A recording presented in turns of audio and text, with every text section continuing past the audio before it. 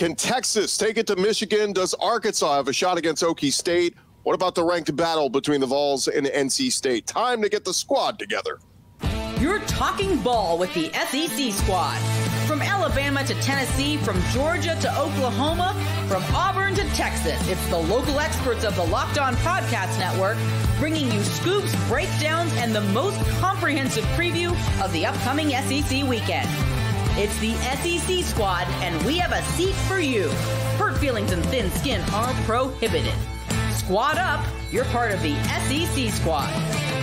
Oh, yeah. Welcome into the SEC squad. Yeah. Sit back, grab your favorite beverage, and join us as we get you ready for another wild week across the Southeastern Conference. I am Chris Gordy, host of Locked On SEC. Join us. Stephen Willis, host of Locked On Ole Miss. Clint, host of Locked On Bulldogs. John Miller, Locked On Mizzou. Eric Kane, Locked On Vols. John Neighbors, Locked On Razorbacks. Chris Marlowe, Locked On Gamecocks. Jonathan Davis, Locked On Longhorns. Jay Smith, Locked On Sooners. And Corey Burton, Locked On Vandy. That was our roll call. We're all here, and guys, what a week it was in SEC Week 1 as the conference goes 13-3. It's all in how you spin it, though. Some other folks saying, no, they only won 3 out of their 4 big games. However you want to spin it, but we got some big ones happening this week. And, guys, let's get into it as we have an awesome slate of games. And first, I want to give a little roses to our guy Corey Burton, Locked On Vandy. Corey, I don't think anybody had, other than Chris Marler, I think gave Vandy. Chris. Shout out Chris. Vandy over Virginia Tech. Maybe Stephen Willis. Jay also brought it up. Yeah. Jay? Shout out Steve. So maybe a few of us were taking Vandy. I didn't get to the sports book in time to get the bet in, but shout out to Vandy. Corey, we'll give you 30 seconds off the top to take your roses. Well, man, Diego Pavia, I think everyone's learning how great he is. That was an incredible performance, something that I saw coming from a mile away because of what he did in New Mexico State and what he did to poor Zach's Auburn team last year. The defense played aggressively. They had identity. That was probably the most physical, fast, aggressive Vanderbilt team that I've seen in quite some time. So it was really, really good to see. Okay. You were just about out of time. That was all the time we could allocate to Vanderbilt conversation this week. But great win, and let's see if they can get more. Look, if they can take care of business next 2 weeks, we're talking about a 3-0 Vandy team going into Mizzou with a chance to pull off a monster upset in a few weeks. So we'll certainly get to that one here. Missouri, you're next. Let's not get ahead of ourselves. Well, let's get to this one first, guys, because I see our buddy John Neighbors is here, host of Locked On Razorbacks. And, guys, Arkansas, big one. They are on the road. They are underdogs at Oklahoma State. I think sitting at about a 7.5-point underdog at FanDuel. John, how are we feeling? Hogs looked really good. What was it, 70 points you scored? I mean, the offense looks good. Bobby Petrino's back. How are we feeling? Well, my old phrase of coining Hogs by 90 almost came true. Honestly, if they would have, but see, Arkansas is a classy program. They just had the quarters run out 5 minutes early before they destroyed IQ other classless programs. But that's fine. But here's the thing. Arkansas and Oklahoma State, this is pretty much the biggest game of the year for Sam Pittman. I think most people have felt that way because if Arkansas wins this game, they're basically going to be 3-0 heading into a road game against Auburn.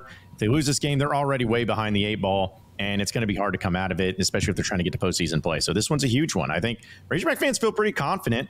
I mean, you score 70 and you allow the other team to score 0. I don't care who it is, especially if you're a Razorback fan. Hasn't happened very often. So the fact that you got it gives you a little bit of confidence, but there's no doubt that it's going to be a really tough match and a really tough game for Sam Pittman. It's going to be a lot of fun to see what Arkansas does. And let me jump to each of you guys real quick this segment. Just ask you to make a quick prediction about your team and your game. Doesn't have to be a score prediction, but just something you're looking to see from your team this weekend. Steven, we'll start with you. I want to see if Jackson Dart can have a first half the way he had against Furman, essentially. Fun fact, on that Furman game, they asked him Lane Kiffin if he wanted to go short quarters or a running clock in the second half, and Lane Kiffin said no. Well, shout out to Furman. I heard they just got an invite up to 4A in high school, so good for them. Clint, prediction for the Bulldogs this week? We're going to see more freshmen than we did last week against Clemson play out this week because of the opponent, but you're going to see guys like Justin Williams. If you don't know the name, go ahead and get used to it because he showed out a little bit. You're going to go guys like that who are 17, 18-year-old kids who are going to completely tell you that the next 3 years are going to be run by Georgia, and you're going to get sick of it, and I don't even care. All right, he's been doing that for 42 years, though. So I mean, it's like after this year, of course. Yeah. Right. John, give me a prediction on Mizzou. Well, Missouri big favorites against Buffalo. Tigers start off the Corey Batoon era as defensive coordinator with a shutout against Murray State. Like to see more good defense this week. Also, if there's one thing to complain about offensively, Brady Cook a little too strong on some of his deep shots. I think that was just maybe a little early season thing. Dial it in. We'll see in week 2. John, you say that. I watched Joe Milton play football last year, so we all said that week 1, week 2, but it's something that falls. There's a little bit of an arm difference there between Brady Cook and Joe Milton, but fair enough. He's on a knee. He could chuck that thing to the opposite side of the field, which 90 yards. He can throw an orange at 180 yards. Come on. Do y'all know the greatest Joe Milton joke ever? Do it. If you need a quarterback to throw the ball 40 yards, Joe Milton can throw a ball 40 yards. If you need a quarterback to throw it 10 yards, Joe Milton can throw the ball 40 yards. Every time. Yeah. It's very true. And as we know in the NFL, they ask you a lot of times to get on your knees and throw it 80 yards. It happens all the time in the NFL. All the time. Right. Eric, give me a Marcus Russell is an all-time great. Sometimes they give you orange to throw. Eric, give me a thought on the Vols and my Heisman pick, Nico Iamaleava. The orange went over 100 yards, by the way. Tennessee. Western Carolina had 9 TFLs against NC State last week. They were leading NC State into the fourth quarter. I think NC State's going to play much better. But if Western Carolina got 9 TFLs against NC State, Tennessee's defensive line is going to get at least 13 or 14. No joke. Tennessee by 2 scores. I think Casey Concepcion is going to give Tennessee's defense a whole lot of issues. But I like Tennessee by 2 scores against NC State. Neutral field. Hopefully they don't bring out the mayonnaise, though. That's kind of gross. Corey, don't know a ton about Alcorn State, but give me a prediction for Vandy this week. Well, Vandy has got some things offensively that they can still work on, vertical passing game, and continue to improve the option game with Pavia and the running back. So just looking to get a little bit stronger as they get ready for Georgia State the following week and Missouri as their first conference game. Corey, it's good to know that Vanderbilt still has some things to work on after that win. Good to know. Yeah. I thought they were a finished product. They are. If they win this week, we call that a winning streak. I mean, that's pretty impressive for Vanderbilt. Honestly, the most free money thing in the history of free money was Vandy over 2.5 wins. Yeah. Oh, yeah. Try to tell you. I ran the FanDuel on that one. I didn't know that. Yeah, I took that one too. I was in Louisiana. That one is definitely one that you wanted to lay hands on because, again, that was free money. Oh, wait till they lose at Georgia State. Then we'll all be sweating that one out until the end of the year. Jay Smith, give me a prediction for the Sooners this week.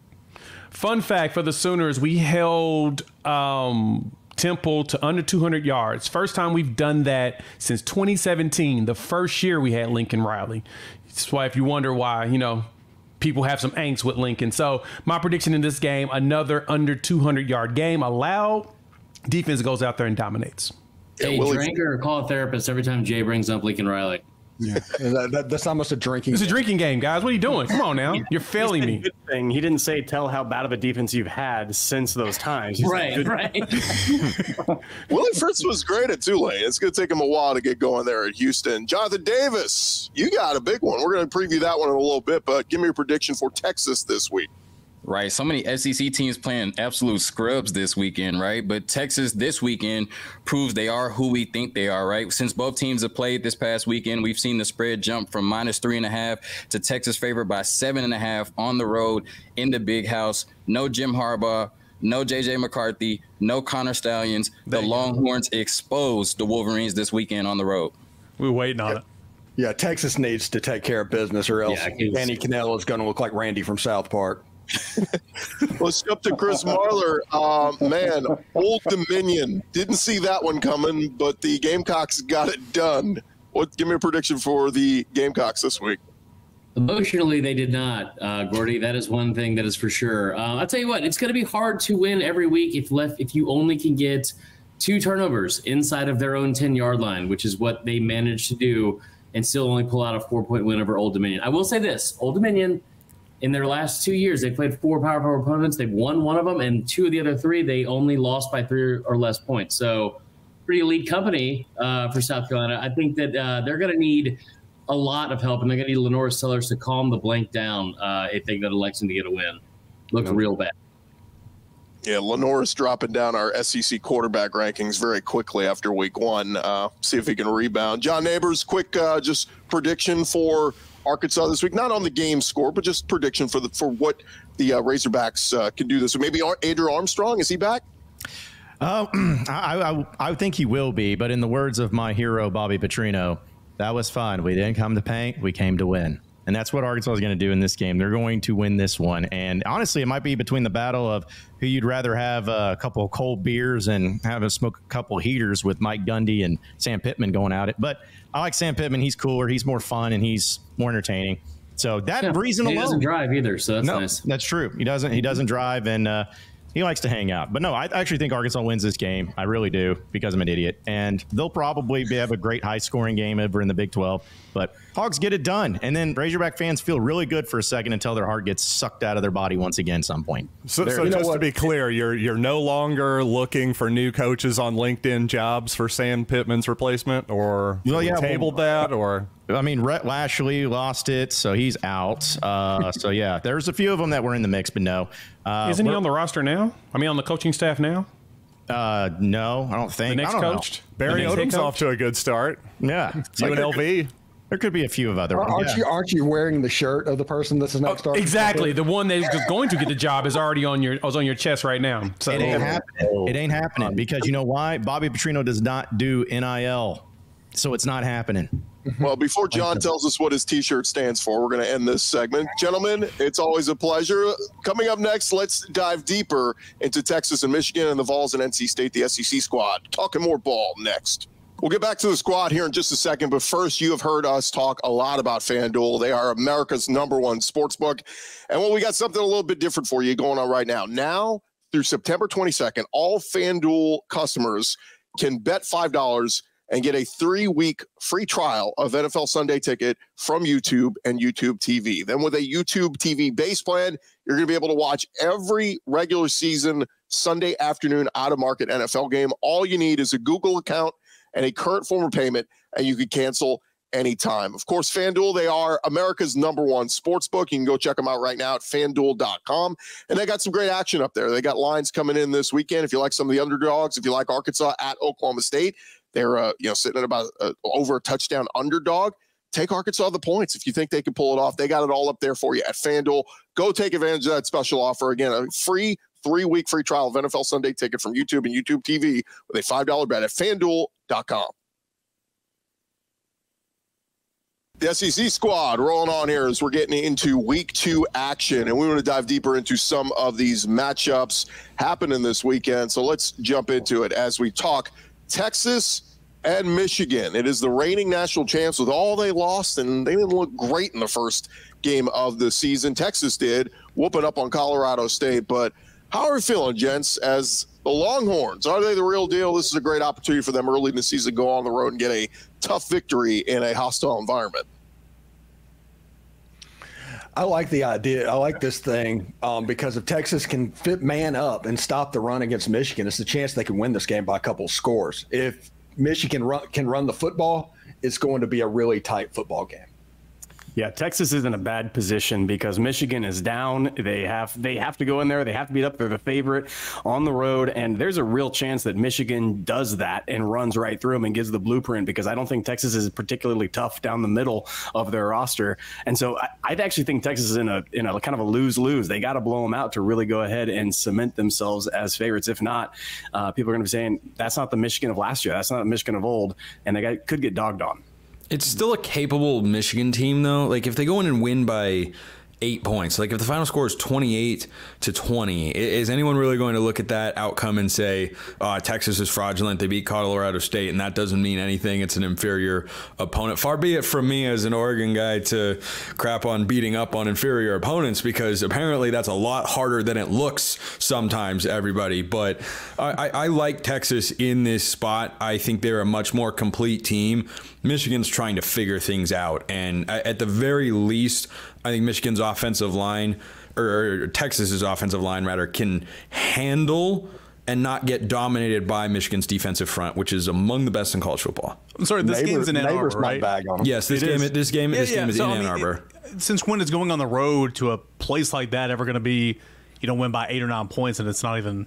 I mean, come on, just go get the win. Like, I understand Michigan's down a little bit, but I mean that's going to be a tough road game. I mean, just go up there, find a way to win, get the win, and then regroup. I mean, I will say this. It's, look, we enjoy the SEC because we get night games. The stupid Big Ten, this is the dumb big noon kickoff, so it's an early game. It'll be loud, but it wouldn't be as loud and rocking as a night game with a full day of tailgating. But Jonathan, sounds like hearing Steve Sarkisian this week, he likes the early games.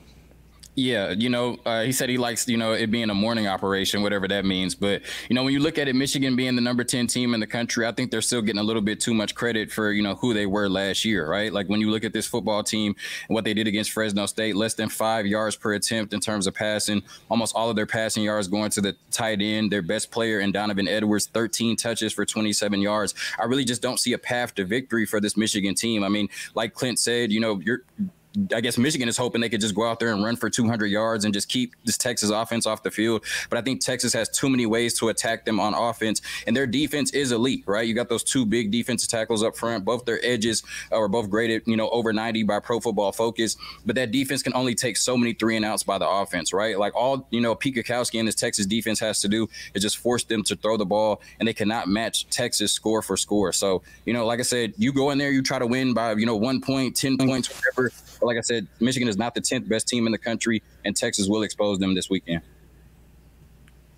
It's going to be interesting. Quick raise of hands. Anybody going to take Michigan in the upset? Okay, John Neighbors. John's all in the upset train. By the way, can I, John, while we are raising your hand here, you think the Razorbacks are going into Stillwater and walking away with a victory? Sure, why not? I mean, it's college football, man. That's the thing. I suppose I've seen crazier things happen. Honestly, it's the only reason I raised my hand for Michigan to beat Texas. It's not because I'm like, oh, Michigan's a better team. And let me break down the depth chart here and why the linebackers are going to do. Like, no, it's college football. It's chaos, man. It is chaos. So if you have a chance to bet on chaos, take chaos. That's exactly right. And let's not act like Oklahoma State's some world beater. It's like, Mike Gundy's been a good coach there. But I mean, I've been relatively down on Oklahoma State compared to others. I don't think they're going to sniff the Big 12 championship game. They have Alan Bowman at quarterback, for goodness sake. They are a tough team to beat at home. And look, I can appreciate the home cooking there, I suppose, a little bit, John. I just feel like going on the road to pick up that win would certainly be a potential job saver for Sam Pittman. But he lost to UCF 45-3 last year. I'm taking the Hogs on the road. Raise your hand if you got the Hogs winning at Oklahoma State this week. They stop Ollie Gordon. Still got love for the Big 12, I guess. All hell Mike Gundy. All right, 4-3. We got the Hogs pulling off the upset. One more game to talk about this segment, guys. It is the Vols and NC State over there in Charlotte, Bank of America Stadium. Eric, Nico Iamaleava, a lot of people talking about him as a Heisman contender after week one. I know it was Chattanooga, but good opportunity here to go beat a good NC State team. Yeah, really good opportunity for Tennessee, for Nico. He torched Iowa's defense in the bowl game. He torched Chattanooga. I have an opportunity to see what he does against NC State. Then you get into SEC play, and we'll see how good Nico is. But no reason to slow down that hype train. I think that he's got all the tools, explosive plays back in this offense. I think in the game overall, I mean, NC State played 19 players defensively and squeaked out a win over Western Carolina. Tennessee played 30 players in the first quarter defensively. I mean, Tennessee's going to do that again. They're just going to wear them down, and that's why I think Tennessee on the road to Oklahoma in a couple weeks is going to be an issue there for the Sooners. But I'm excited to see Nico play. I think Tennessee wins this by 2 scores. Yeah, when you look at Nico, he looked like a quarterback that's ranked at the top of his class is supposed to. I mean, he's looked like a superstar, essentially since he stepped on the field. And like Eric, I think that continues again this Saturday. I think Tennessee wins comfortably. Yeah, the Tennessee, Eric, you could tell us all if I'm wrong or not, but I'm actually more impressed with the front seven of Tennessee. I've said this on our podcast. I think the best front seven that Georgia will play all year long is Tennessee. It wasn't Clemson from this last week. It's going to be Tennessee. It's not Bama. And I think that is going to carry. And when you get a quarterback that can play like that with the front seven of Tennessee, you're in every single game from here on out. That's why I think Tennessee is dangerous, and I think they're going to handle NC State handily. Yeah, I kid you not. Rodney Gardner, defensive line coach, veteran SEC assistant coach, he goes 3 deep across the board on the defensive line. Literally 3 deep, and they all play. I mean, James Pierce will be out there a lot, but they all play. So I think that's going to pay dividends in a game like this and down the line as well. Anybody taking former Drake tight end Dave Doran to pull off the upset of the Vols this week? I love that nugget, Gordy, but not enough to go with NC State. Look, I have argued many a times with Vols fans about the danger that this game poses. Fans don't like to argue on social media. What are you talking about? Oh, that's a good point. It must have been an anomaly or something. All the way through, in person and online. Oh gosh, down the comment section. That's where you find, I think, a future Nobel Prize laureate. But I think that for NC State, they've got to show up way more than they did last week. It was an unimpressive week 1 performance. Grayson McCall had moments, but as a team, they'll have to play a complete game. I am not ruling out NC State in this game. I don't think Tennessee goes in and steamrolls them by 15 to 20 points. Can they cover that number, which has jumped up to 8? That's a lot. I could see this being kind of a 27-21 sort of affair, because I do think NC State is incredibly capable. I like Dave Doran as a head coach a lot. I lean towards the Vols. I don't know if my final score prediction will have them covering that number that has jumped up 3.5 points since last week. Gordy, I know we got to go, but out the door, Tennessee's got to find a way to shut down number 10, Concepcion. He is going to line up all over the field. Yeah, he will give Tennessee's player. linebackers issues. I think NC State, as the year goes on, offensively will turn out to be pretty good. They're just not there yet, and Tennessee's a much more veteran-led team, even with a young quarterback. So, that line's jumped up big time. I mean, I think Tennessee by 2 touchdowns in this game is just – I kind of have that feeling, so I guess we'll see. Well, the one thing that gives me pause is the fact that did NC State last week, were they already preparing for Tennessee? Yeah, and just completely overlooked, and you're going to get a different team. But I don't think it's going to matter, because that's an explosive offense, and I don't know if NC State can score with them. Great stuff, gents. Coming up next is Houston at OU, a trap game. Will Kentucky beat South Carolina? The SEC squad is talking more ball next. Back to the squad here in just a second, but first I want to remind you guys this episode presented to you by friends over at LinkedIn Jobs. When you are hiring for your small business, you want to find quality professionals that are right for the role. And that's why you got to go check out our friends over at LinkedIn Jobs. They have the tools to help you find the right professionals for your team faster and for free. LinkedIn is not just another job board. They're going to help you find professionals and hire them that you can't find anywhere else, even though those who are not actively searching for a new job but might be open to the perfect role. In a given month, over 70% of LinkedIn users don't visit other leading job sites. So if you're not looking on LinkedIn, you're looking in the wrong place. On LinkedIn, 86% of small businesses get a qualified candidate within 24 hours. Go hire professionals like a professional over at LinkedIn Jobs. Go post your job for free right now. It's linkedin.com/lockedoncollege. That's linkedin.com/lockedoncollege. Go post your job for free. Terms and conditions apply. Let Locked On Jobs take care of all the dirty work for you. Roll along here on our Locked On SEC squad, part of the Locked On Podcast Network, covering your team every day. And guys, we got a couple more games to get into. And Jay Smith, we will start with you. It is Oklahoma hosting Houston. We talked about it a little bit earlier, but Willie Fritz was a nice coach at Tulane. He beat USC in the bowl game, and it was a great coach, but things not going well at Houston. They used to lose to Barry Odom and UNLV in week 1, but anything to worry here about Houston and OU? Well, it appears that Donovan Smith still has a shoulder problem that I think he had going through the summer and in the spring, and it's lingering, and it looked like it when he was throwing the ball. So if he's not able to throw the ball, he's not going to be able to use his legs, because they're going to be prepared for that portion of it. And it's funny, the spread opened in that game at like 26. It's ballooned to 30, and I'm going to be honest, I expect it to go to 35. I think the Sooners are going to blow them out. The defense should do enough to keep Donovan Smith off the field. Willie's going to have to, he's going to have to take a whole year to rebuild this roster. It's not looking good for him right now. Yeah, I like what we saw in week 1 with Jackson Arnold and getting on the page with the receivers. Anybody like what they saw from Oklahoma? Anybody a little still doubting Oklahoma this year? I mean, they had 6 turnovers, which is incredible. It's one of those things. I don't think you're going to be able to do that every single weekend, but anytime you can come out like that, the number, on the scoreboard, it obviously pops, because I think, Jay, didn't you say last week that they were going to outscore Temple on defense alone? Yeah, that was the expectation. Yeah. The expectation was that, like I said, 6 turnovers, 4 of them were fumbles. Now, what's funny, fun fact, we only had 6 fumble recoveries all of last season. Yeah. We got 4 of those in this game, and it was all because of hard hits. It wasn't trying to strip the ball. It was literal tackles that ended up in punches, and the ball just flying out. So I think this defense has ramped itself up to where their goal is to get as many turnovers as possible for the second year in a row. You know, I thought Oklahoma, if you really look under the hood offensively, they weren't all that impressive last week. I know that the final score was impressive. Correct me if I'm wrong, Jay. I believe the Sooners for 1 of 12 on third down. I still think there's a lot to work on in Norman.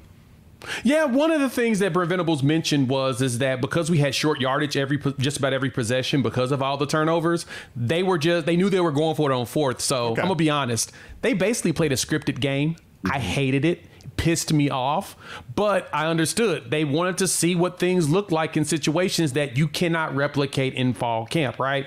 If your linebackers and your secondary knows what the play is, it's kind of hard for you to test things out. So they did it against a team that, one, they knew they were going to blow out, two, that had no clue what the plays were, and unfortunately ran a script. So hopefully against Houston, we don't do that. But because of how bad Houston is, I think we might do it again. You have to look at this game and think it's the opposite of a trap game. Guys, Houston could go 0-12 this year. That is a legitimate possibility. I picked UNLV to beat them in week 1. I didn't think they were going to beat them by 3 possessions in Houston. They don't have an FCS game on their schedule this year. They're going to get blasted by Oklahoma and everybody else.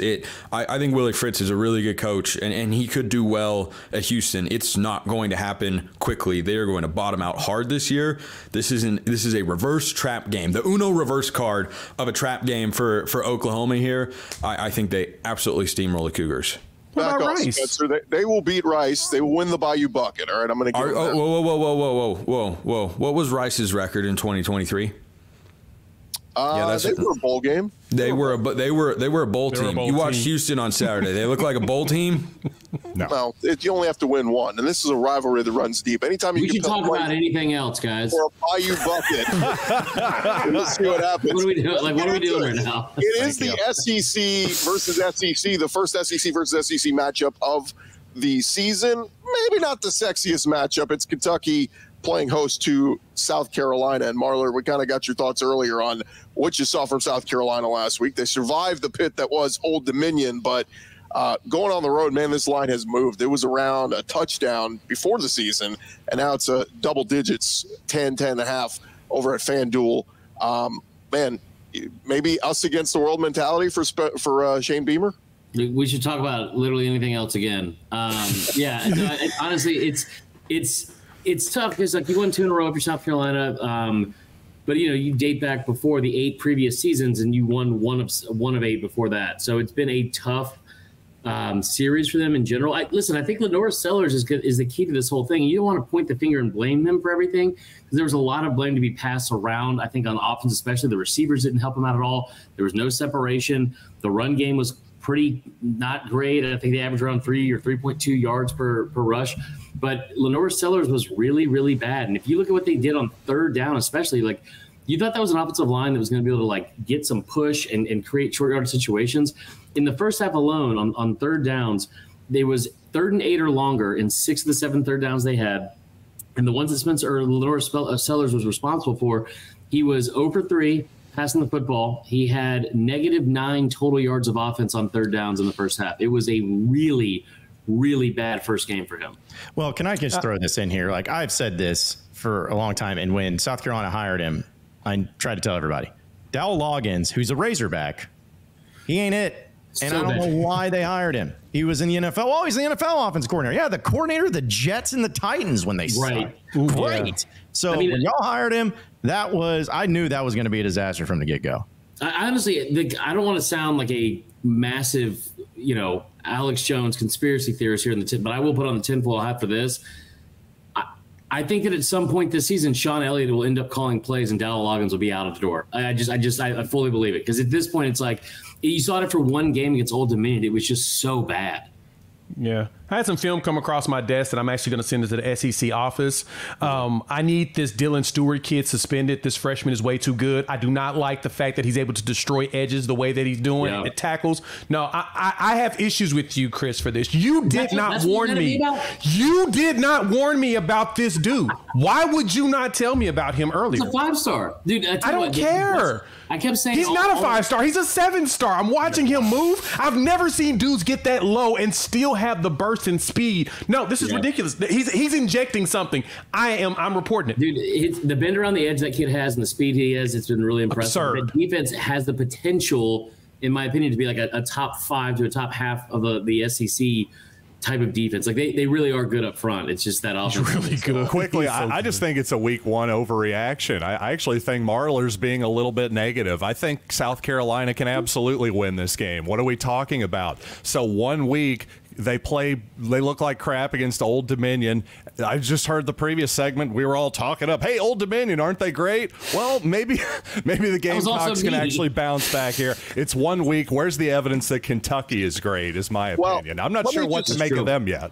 I'll give the counter here because I'm probably the only person here who watched Kentucky Southern Miss last week. But Kentucky didn't even finish the whole game. They had the 2-hour lightning delay, and then they had another lightning delay, and they said, let's just scrap the game. But they accomplished a lot in 2 1/3 quarters of a game before they called it. I mean, Brock Vandergrift threw 3 touchdowns. Barry and Brown looked good. Dane Key looked good. Defense looked great. Two interceptions. J.J. Weaver had a sack.